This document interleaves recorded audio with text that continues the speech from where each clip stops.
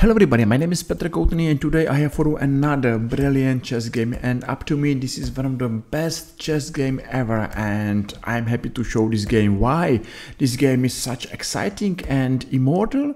And the answer is because with black pieces this game played Bobby Fischer, Robert James Fischer, and maybe we have the question, what's the secret of Bobby Fischer? And the answer is absolutely hidden in moves coming from this game, because you will see how Bobby Fischer played with his pieces, how Bobby Fischer was working with his pieces, and that's the reason why too many people believe that Bobby Fischer is one of the greatest chess player in chess history, and up to me, he's the greatest one.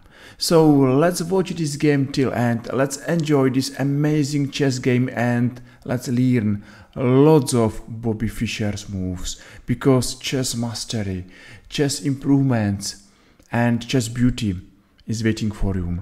With white pieces this game played Vladimir Hort, and Vladimir Hort is one of the famous and strongest and greatest Czech chess player in Czech history.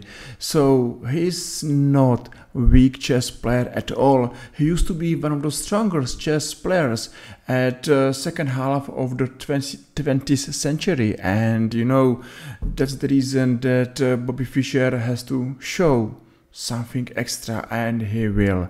So with white pieces this game played Vladimir Hort, with black pieces this game played Robert James Fischer 1970, and after a short castle let's see that white's got slight advantage and black is a little bit more passive. Now it's good to follow this position, and now it's good to remember this position, because difference between whites and black pieces, it's maybe giving whites advantage, but you will see after next 10 or 20 moves different story.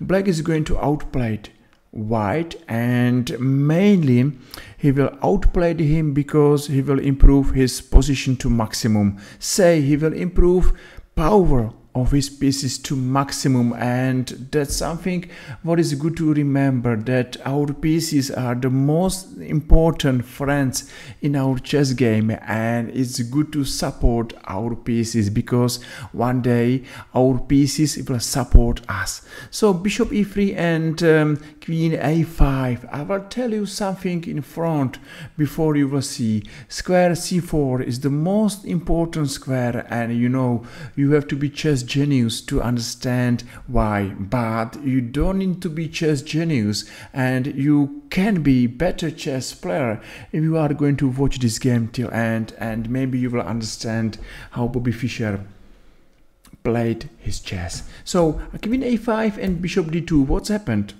Happened only that bishop on e3 used to be stronger than bishop on d2, and Bobby Fischer is smiling how white maybe was doing a bad job with this bishop, because bishop on e3 is a stronger, bishop on d2 is doing nothing exactly. Queen b1 and now knight d4. Let's watch this knight.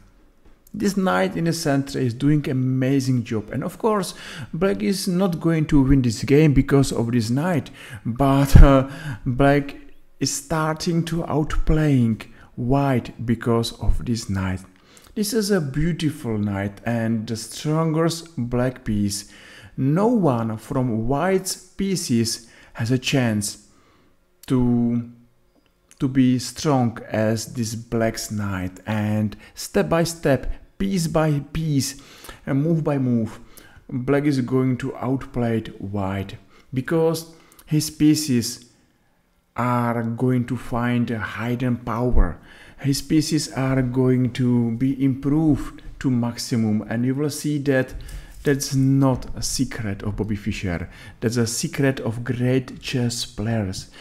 Great chess players every time believe in their pieces. And a5 happened, knight c6, and of course what is doing knight on e7? Nothing. And what is doing knight on e5? Everything.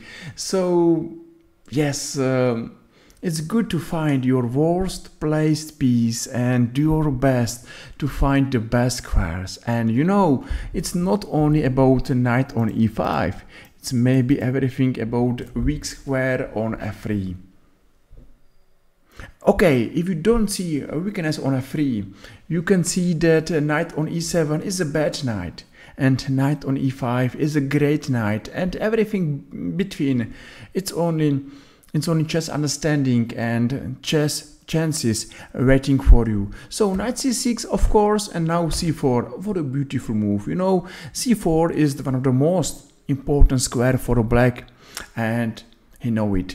So c4 happened, and now knight e5. And for a black, it's easy to play this position. For white, it's really hard to play move b3, because in case white is going to take care about his extra pawn, he is losing piece and he is losing game, because two great knights in the center here exactly in our variation are going to win this game. Check on f3 once, second, and thank you very much for piece and game and fork and everything. And that's happened because of great placed knights. You know, you don't need to see all this variation till end, but you have to see that strong pieces are doing a good job. So bishop e3 happened, and okay, thank you very much for his pawn. Knight on c4 and knight on d4.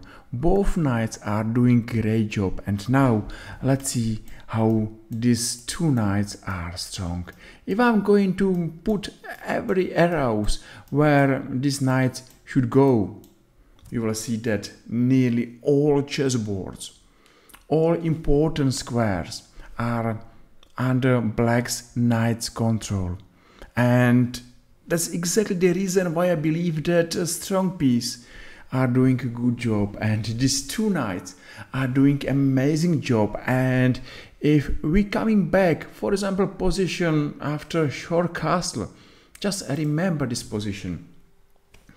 No reason believe that black is going to outplay white's army, and white has got all good cards in his hands to improve his position. But since now, say till now, we see the difference between Robert James Fischer and the rest of the world. He knows where to place his pieces. He knows how strong pieces are doing a great job, and he knows that this is the best way how to be strong chess player. And we know that that's the best way how to play chess. It's not hard to play chess as Bobby Fischer. It's a simple. Just follow your pieces, follow your dreams, follow your squares, and be better chess player. Okay, what's happened now? Rook a4 and rook c8. It's a funny that maybe somebody will play rook fc8, but there is a question: what is doing this rook on a8? Play chess like Bobby Fischer and never ever leave your pieces without job. So for this reason, rook ac8 was the move of Bobby Fischer. Exchange, why not? And now bishop f6 happened. You know, it's interesting that maybe it's not bad at all to play bishop a7 and to keep a bishop on a7 diagonal, but Bobby Fischer decided to go to f6. Maybe he believed that pressure to pawn on b2, it's much more important than pressure to pawn on f2. And c3, bishop d8, okay, beautiful, maybe maneuver of this bishop, b4, and now Bobby Fischer is going to change his mind. His bishop is coming back to work, and even Bobby Fischer maybe was wasting two moves with his bishop. Finally, he found it the best square for him. It's good to remember that our pieces are strong if they are attacking opponent weaknesses, and without any doubt, pawn on c3 is a weak square, weak pawn, and that's a target. And if we know where our opponent is weak and where we have a target, we have a plan. And after rook e1 and rook d8, let's watch this position. Okay, all black pieces are doing a good job. I think that nearly all black pieces are on the best squares. And without any doubt, black's got beautiful advantage. And I think that since short castle position till now, black outplayed white's pieces, white player, and got nearly winning advantage. You know, still he is not winning, but that's good position for him, and I'm sure that black's got advantage. One more time, since now, where this position maybe is unclear and maybe white's got slight edge till this position where we saw two beautiful knights c4 and d4 doing a great job, till maybe here where we understand that since last and say 12 moves everything changed, and Bobby Fischer need only 12 moves to outplay his opponent. And that's not a secret. That's a power of good or well-placed pieces. And everyone from black's army is doing a good job. That's something what we could remember. That's something what we could study, and it's not hard to play like Bobby Fischer. Of course, it's good to follow him.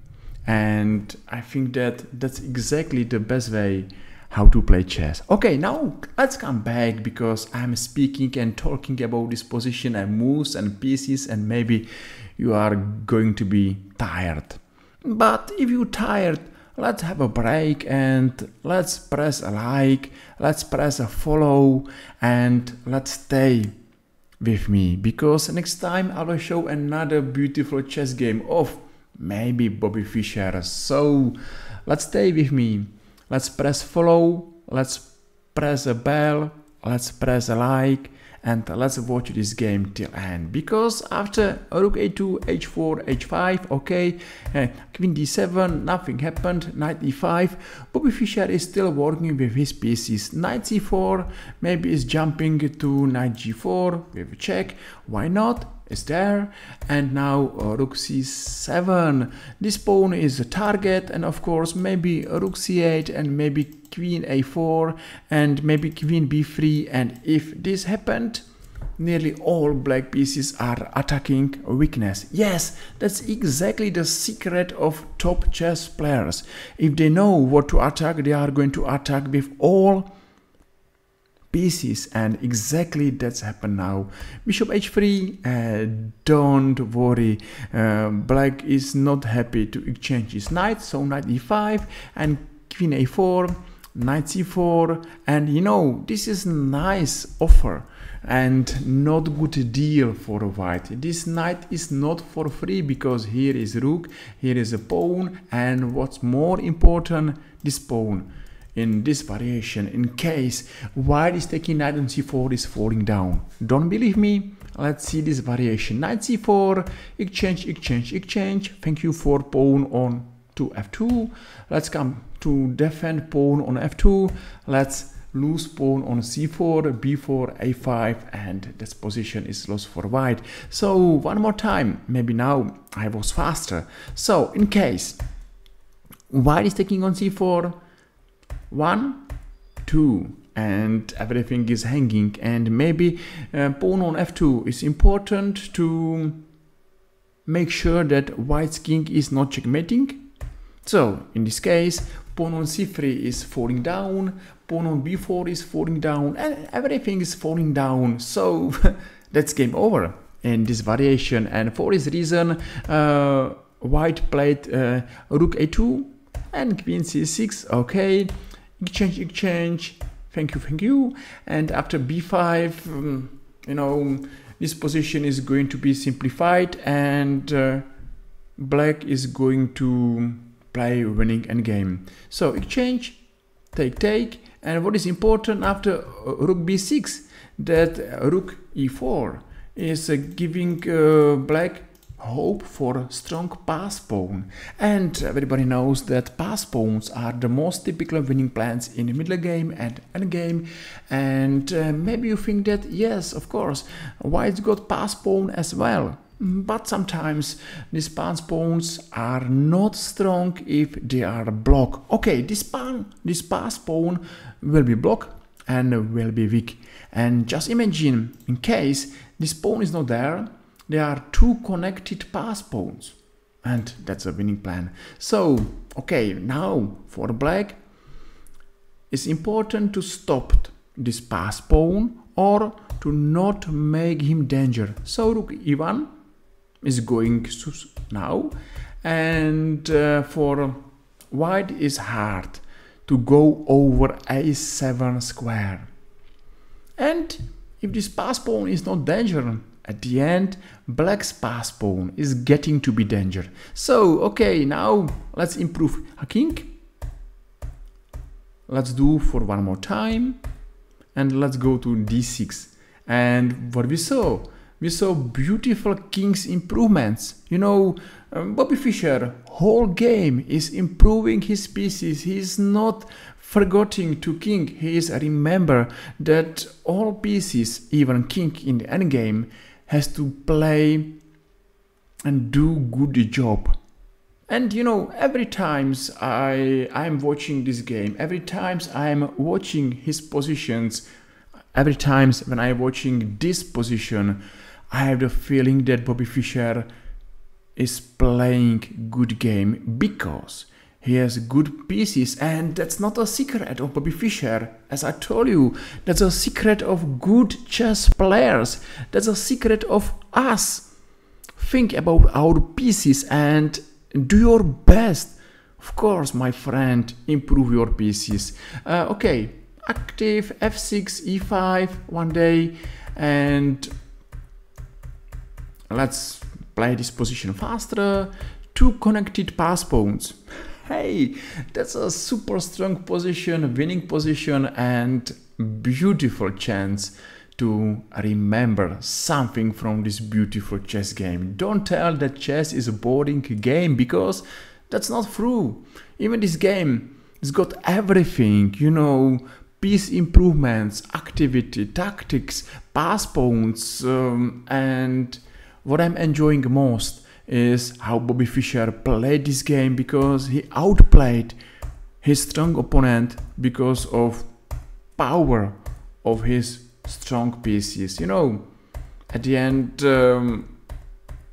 that's nothing to say. Maybe I'm going to show this game for one more time, maybe a little bit more faster, and you will see that there is only one secret of Bobby Fischer. Think about your pieces, improve your pieces to maximum, and rest is easy. If you agree, let's watch this game for one more time. Think about move, think about every move, and remember this game, because this game should give you good chess understanding, how to play chess, how to play with pieces, and why it's good to follow our YouTube chess channel. So let's watch for one more time.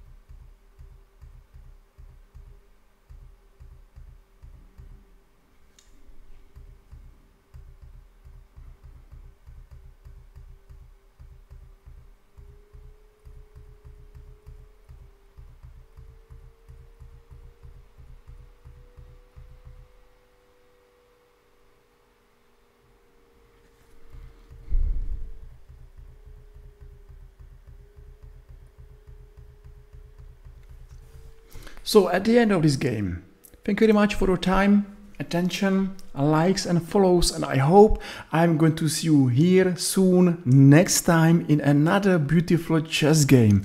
Take care. See you soon. Thank you very much. Bye bye.